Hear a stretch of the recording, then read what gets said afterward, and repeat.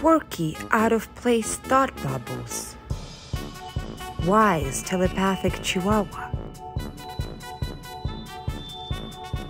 Awkwardly breaking the fourth wall to add exposition. Biden slamming into the car. Pouring your soul to a stranger over cheerful Disney music. Would never have fucked my wife. Let's go for a walk.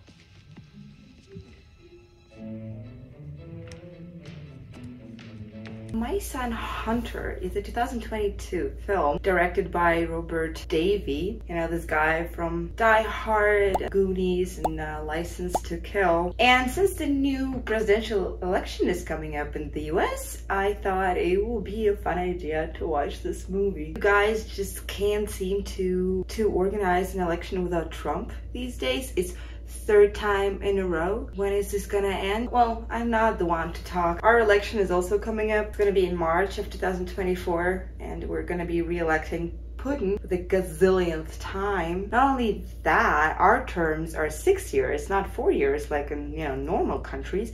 Wouldn't change that. Thanks to, you know, Mr. P is gonna be president for another 6 years for the third time. Maybe he's just trying to collect 3 sixes and summon Cthulhu and, you know, end this all already. Well, to be honest, calling it a movie would be a great exaggeration. It's more of a YouTube skit, hour-and-a-half long YouTube skit. It's time to fucking party!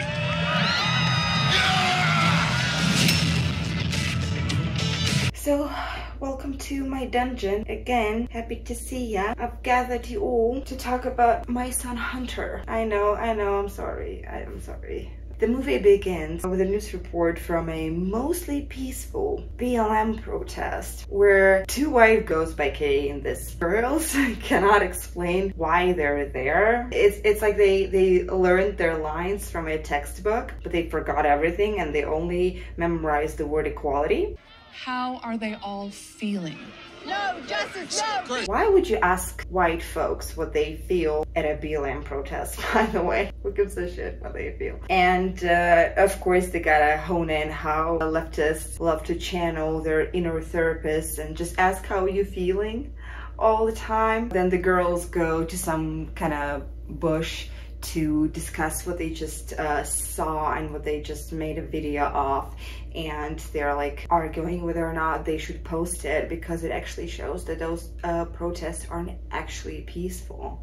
They're showing that they're being deceitful like liberal people are. And then they say, we choose truth over facts. Can anyone explain this to me? What the fuck does that mean? It's the same thing. Remember those times when you're with your socially aware friend and you're finishing your conversation about these important political and social issues by saying, we're on the right side of history. We're on the right side of history. And then your friend repeats it back. Right side of history.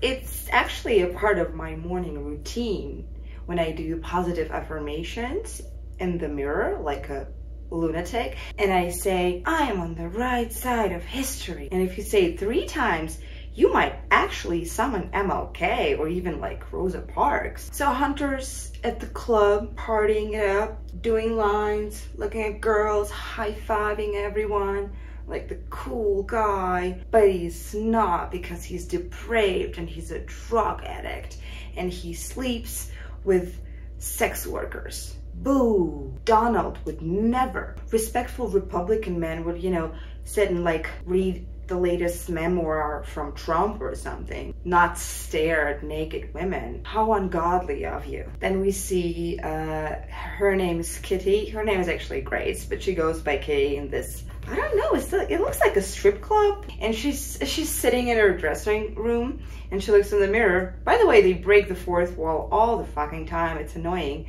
She looks at the camera through the mirror and says, Don't judge me. I'm doing that to pay off my student loans. I mean, obviously it's your fault that you have student loan. Why weren't you born in like a wealthier family? And of course the dancer is a liberal because, well, right-wing lady would not step inside a strip club. The only thing is missing is daddy issues.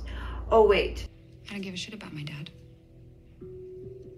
Then through a series of poorly made graphics that the director's 7-year-old child probably drew in paint, we see how Hunter's heart reacts to all this stimuli until he sees a dog. Mind you, it's a big party, a shit ton of people. He sees a dog and he starts to have a telepathic conversation with the sad dog, and the dog tells him that all these people don't actually appreciate him, they're just using him, and he listens and he throws everyone out.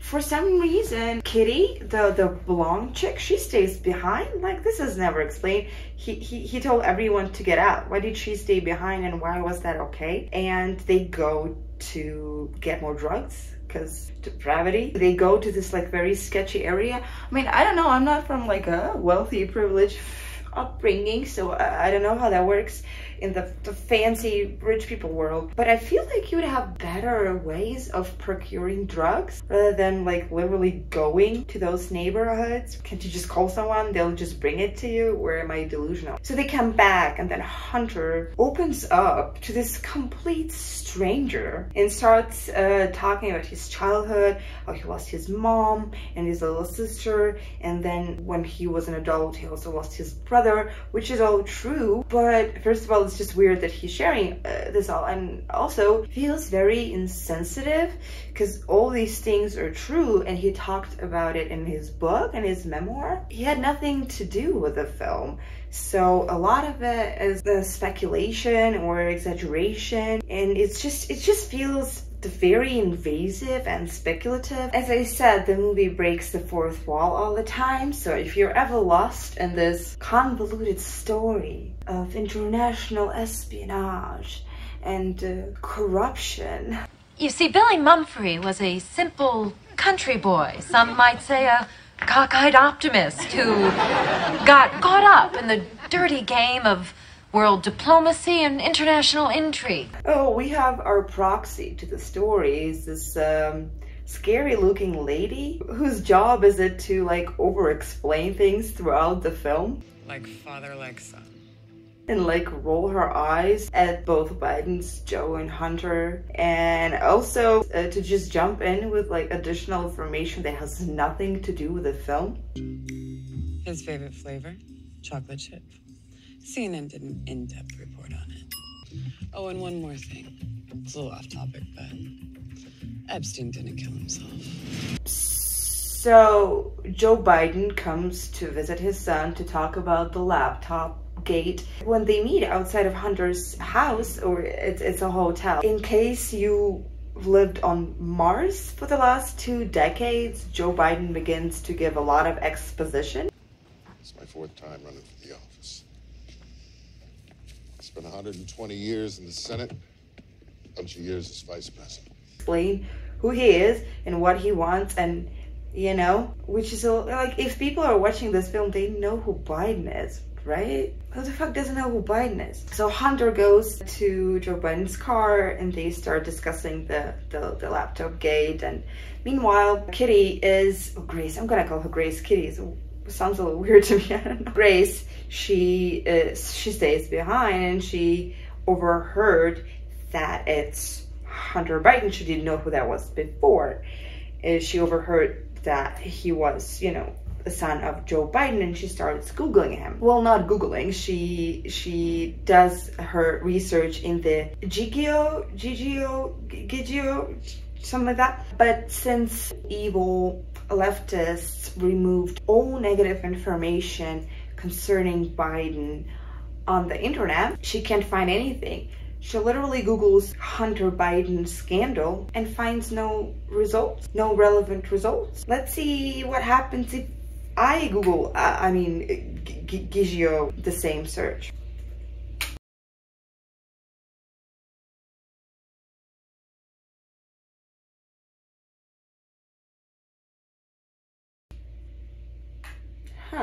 We segue back to the car where we learn how stupid Joe Biden is. We're living in a world of that thing. What do they call it? I'm with her. Oh, look at him misremembering Me Too, and it's actually making a much harder sentence instead. Something that Trump would never do, right? He would never misremember, mislabel, or misspeak, or just be plain stupid. The wall, the barrier, whatever you want to call it, it's okay with me. They can name it whatever they can name it, peaches. No, never. Donald would never. And then Joe talks about the fine times he spent with Nelson Mandela for some reason. He was a bad dude. No joke.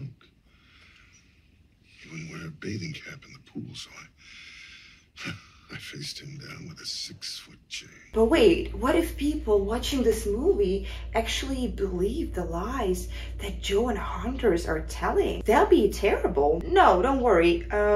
Whenever they tell a lie, the giant fact check bat signal flashes across their faces, and then we learn the actual truth. I mean facts. There's a distinction. And they show their dealings in Ukraine. It's a lot of horse shit. Whatever. So after we learned all this, very serious, corrupt, scandalous facts about the Biden family and how much money they made in Ukraine, we see how funny and goofy Biden is, because he stumbles and he just smashes his head against the car because he missed the door. Excuse me, what? Back to the mansion. Grace, she's a woman, and you know how our womanly brains are simply incapable of deciphering complex information, and we need male help. So this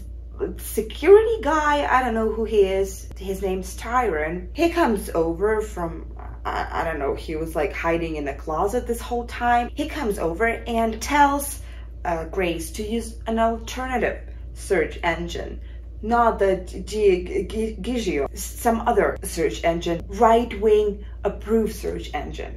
By this time, it's like we're like half through the movie, and you watch the movie for like an hour, and you were too immersed. Like you were just too deep in the story. You were like empathize with the characters, you understand, you're like, having this immersive experience. You're like, it's too much, it's just too much. So there's an intermission where Biden and Hunter are on some sort of stage, and all their Ukrainian and Russian mafia partners are behind in this like very theatrical pose and dramatic theatrical light, and they're dancing. So Ukrainian corruption scandals is over. Now we learn the true depravity of Hunter Biden. The true, disgusting, the most embarrassing thing a man can ever do. It turns out that he's an artist. A male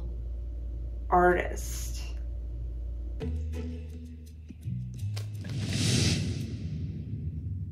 You never take my ambition seriously like you did with Bo. Because Bo wanted to change the world. You want a finger paint. This is so weak and unmasculine. I hope you don't have a male artist in your family. There is nothing worse than that. Well, I'm a woman, I'm allowed. They talk for a little while. Joe splits and Hunter goes back to Grace, and she tells him that she knows who he is and that she gigioed him. They have sex, and he tells her that he's in love with her, or he loves her. They met yesterday, and he proposes, and she declines, and then they're shown that he's very rude to the service. This bellboy comes up and tells him that they should check out because they left the room in terrible conditions, and he's just throwing money at him. Unlike good Christian Republicans who are always so nice and considerate of other people's feelings. Can you imagine Trump doing that? I can't even say that with a serious face. I don't care how sick you are. I don't care if you just came back from the doctor and he gave you the worst possible prognosis, meaning it's over. Hang out till November 8th. Get out and vote. Then the next topic of the conversation comes up, and it is China. This actually is the only part of the whole movie that is not a load of crap. So he tells the story how he met this Chinese guy affiliated with a party with a bird fetish. What the fuck is a bird fetish? My fetish. And they make a deal, and yeah, Biden gets a shit ton of money. At this point, this is the first time where Grace is like, you know, my family lived in China for 10 years. I know how horrible Chinese government is to its citizens, which, again, she is not wrong. China is pretty bad, to say the least. And they talk about concentration camps, also accurate. The face recognition technology. There's so many cameras right now in China. There's one camera per 7 citizens, per 7 people, and considering that China has what, 1.3 billion or something, it's a shit ton of cameras. So 100% nothing wrong with what she's saying, but the thing is that she's sitting on her high horse, saying that as if Republicans don't do that. Like, the United States works with Iran, Venezuela, China, a lot of countries that violate human rights. It also used to work with Russia before the war started. A lot of countries that consistently violate human rights, but unfortunately in our capitalist society we prioritize profit over people. So it is not Biden being bad, it is everyone being bad, including Biden. And talking about human rights violations, dude, you live in America. You just banned abortions in 2022. Abortions are legal almost everywhere, except for like a few bad apples here and there. Abortions are legal in Russia. Let that sink in. We've outlawed gay relationships, not just gay marriage, just being gay is against the law. But abortions are still legal. So anyways, Grace gets fed up with his lies and with his depravity and with his bullshit, and she gets up and she's like, I'm gonna go. And he's like, no, I love you, stay. Again, they met yesterday. Maybe drugs do that to you? I don't know. And his dad calls him, and on the phone, even though he's like a 50-year-old man at this point, he behaves like a toddler. Like, oh, no, daddy, yes, daddy, oh, daddy, yes, daddy. He says, I love you, dad. And then his dad hangs up without saying anything in return or something. And then he hangs up too, and he says, Trump is getting impeached. Hooray, my story will be buried in this information, right? Like, no one will remember about my laptop because of Trump impeachment story. Well, you haven't forgotten. Good for you guys, good for you. And by the way, it's 2 laptops that they mentioned. He says it twice to his dad. Actually, it's 2 laptops. 2 laptops. Is it like an editing error? I don't know. Which I looked it up. I couldn't find anything about the possibility of there being a second laptop. I have no idea where it came from, but honestly, who cares? So Grace leaves, and as she goes outside, she's approached by Tyrone, who gives her a recording device. And at that point, I thought that he gave it to her, like, for the future. Like, he just gifted her a recording device. But then she goes into the car and she turns it on, and the whole conversation that they've just had is on it. So Tyrone must have been recording them this entire time, and she's completely chill about it. I mean, they've been having sex. She's also been talking about her past, her dad, her time in China. She's been sharing some stuff too. Girl, how are you not freaked out by this? This random guy has been eavesdropping on you this entire time. So anyway, she gets into the car. She calls her dad. Her dad's a lawyer, by the way. which is used as a bad thing in this movie. Like all liberals think that lawyers are bad or something. I don't know. She calls her dad, who is being like super nice and super supportive. So it's like, are you alluding to the fact that it is her fault? They don't have a good relationship? Because, I mean, they aren't bad dads, they are bad daughters. He's being like a super nice, super supportive guy. And she asked him, well, in like abstract terms, whether or not he should release the truth. Oh, sorry, the facts. He says that, well, I would release it because it's the truth needs to be heard, blah, blah, blah. Wait, the truth? He says the truth. Liberal. And she calls a journalist she knows from the Post, and he refuses to publish the story. He accuses her of being pro-Trump. Not everyone who doesn't like Biden is pro-Trump. Nobody likes Biden, that's the truth. Like, I never met a liberal American who's like, yes, Biden is amazing. Unfortunately, that's what the party gave them. They didn't really give them a choice. It's either Trump or Biden. The first time was Hillary or Trump. Also not the best candidate. That's why she lost, because people hate Hillary, people hate Biden, but not because they're liberal, just because they're not the best representation of the liberal party. So now a fever dream begins, where she posts this recording herself and she gets all these negative comments, just being accused of being a pro-Trumpist or a slut for some reason. And Giuliani reaches out to her and is like, I'm interested in your story, let's talk.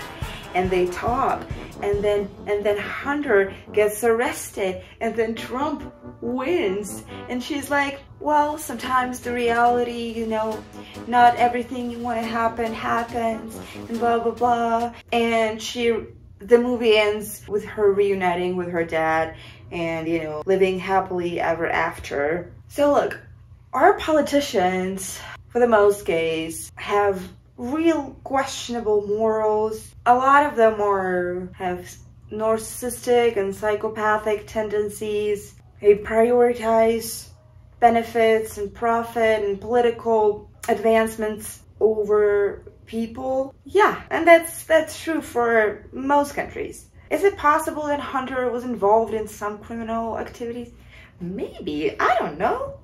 There is no irrefutable proof of that, that's for sure, but I wouldn't put it past him. Like, I don't know, the dude. Plus drugs do make you make worse decisions. I mean, like, consistent drug abuse, obviously. But this is not a movie. This is not a movie that tries to analyze the situation, tries to understand the complexity of American political arena, trying to understand how United States became so polarized, and the relationship between the US and Russia and Ukraine and China, which is, again, very complex, very layered. It actually would be a good idea if it was professionally done, not by a 5-year-old with an access to camera. It's a laughable amateur YouTube video with terrible graphics, with terrible writing, with one-dimensional characters,